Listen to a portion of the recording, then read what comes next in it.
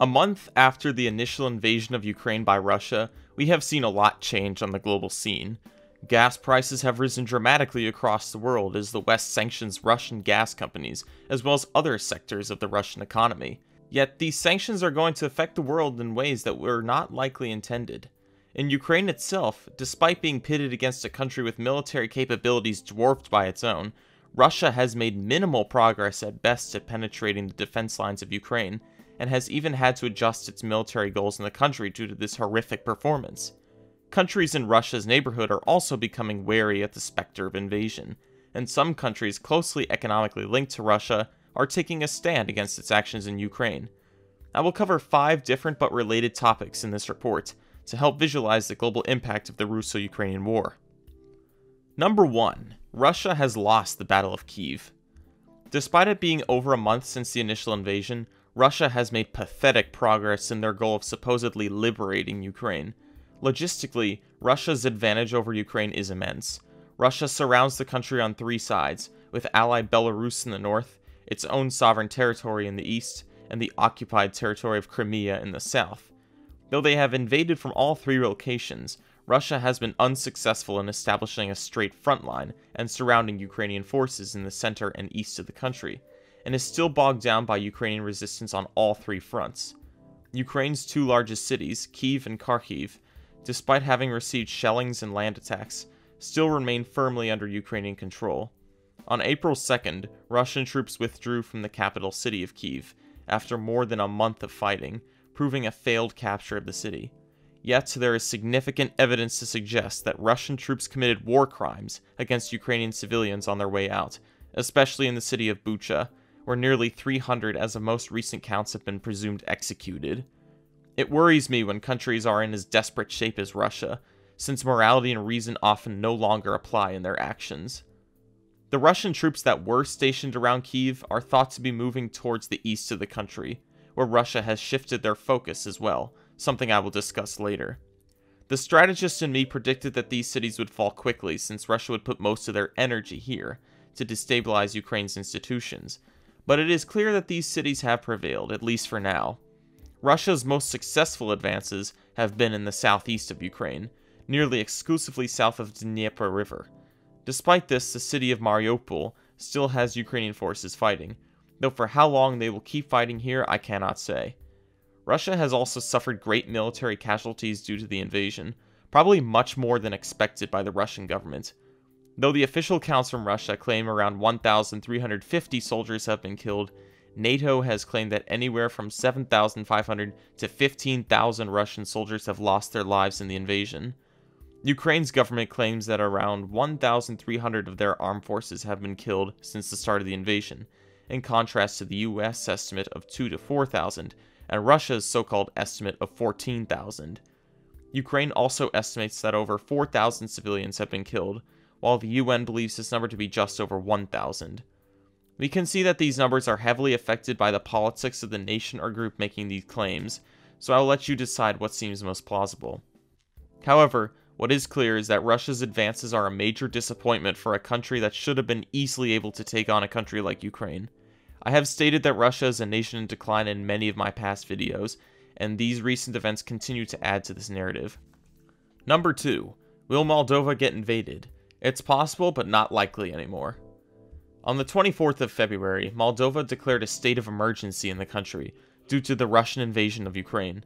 With the pro-Russia breakaway region of Transnistria located along its border with Ukraine, and the destabilization that comes along with taking in over 300,000 refugees, Moldova has a right to be worried about potential invasion by Russia. Being surrounded on Ukraine on 3 sides, and making a profound shift to favor Western policies since 2020, if Ukraine fell to Russian control, Moldova would almost certainly be the next target. Though this small nation of 2.9 million people sits in quite a precarious situation, its fear of invasion should be slightly alleviated due to how pathetic Russia's performance has been in Ukraine. Russia has not been able to connect Transnistria to the rest of its armed forces, and to do this they would have to occupy the near entirety of Mykolaiv and Odessa oblasts, locations under firm Ukrainian control. Russia's current situation in Ukraine prohibits them from being able to make any other military campaigns, since they are making such slow progress at such high cost. Though there is still a possibility of an invasion of Moldova by Russia, I would say that the chances are decreasing by the day, especially after the tactical defeat in Kyiv. Number 3. Russia has officially changed its goals in Ukraine. Though Russia's initial goal was to denazify the country of Ukraine in their invasion, it appears as if the country has a new emphasis of their special military operation. This emphasis is to liberate the pro-Russian regions of Donetsk and Luhansk in the east of Ukraine. Though this can be taken a few different ways, I believe that Russia is beginning to understand that their poor military performance in the invasion of Ukraine will likely cost them nearly the entire country, as holding the whole of Ukraine down is just infeasible at this point. Seeing Russia change its emphasis to just these regions in the east shows the true nature of Russia's military potential, which is much less than expected. This change in emphasis could also open up the potential for peace talks or a ceasefire, as Ukraine may be willing to give up Donetsk and Luhansk, heavily pro-Russian regions, to Russia for its own sovereignty. Number 4. Uzbekistan comes out in support of Ukrainian territorial integrity. On March 17th, Foreign Minister of Uzbekistan, Abdulaziz Komilov, made a statement regarding this situation in Russia and Ukraine, calling for a peaceful solution, while making it clear that Uzbekistan regarded the territorial integrity of Ukraine, and did not recognize the breakaway regions of Donetsk and Luhansk. Seeing the sanctions against Russia, Uzbekistan may be trying to create its own path away from Russia so that Russia's political actions will not take as large of a toll on the Uzbek economy as it would otherwise. Uzbekistan isn't the only Central Asian nation to break line with Russia as a result of this war either. Despite having been almost rescued by the Russian military in January, Kazakhstan stated that it will not send troops to fight in Ukraine. Countries like Kazakhstan, Uzbekistan, and other former Soviet republics are seeing an influx of anti-war Russians into their country, as they fear being drafted or persecuted for their beliefs on the war in their native country. Migrant workers from Central Asia are also making their way back to their homelands due to the war. Number 5. Western sanctions will most negatively affect the Third World. In usual fashion, the West will disregard the needs of the parts of the world that are in the worst shape.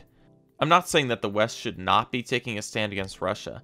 I think in many ways sanctions are the only way to achieve this stand without getting embroiled in unnecessary conflict, but some of these sanctions will inevitably affect third world countries which heavily rely on agriculture to survive. Potash, a type of fertilizer produced in Russia and Belarus, has been sanctioned by the EU, and this is likely to drive up food prices globally as fertilizer is needed for soils to produce food. Countries like India will be majorly affected by this, as 41% of the country's population is employed in agriculture, and if crop yields are sharply reduced due to the lack of fertilizer, the country could be in dire shape. This is just one example, but these types of sanctions will ultimately damage some of the world's poorer countries' economies due to their reliance on these goods. A lot has been happening recently in the Russo-Ukrainian war, far more events than I can put out in a normal length video. With how rapidly events are changing, I think it is appropriate that I return to a weekly upload schedule to give all of you the best up-to-date information on the situation, so we can all understand this conflict better. Thank you for watching this exclusive Max World Politics report. Stay tuned in the following weeks as I cover the Russo-Ukrainian war and the deep complexities involved in it.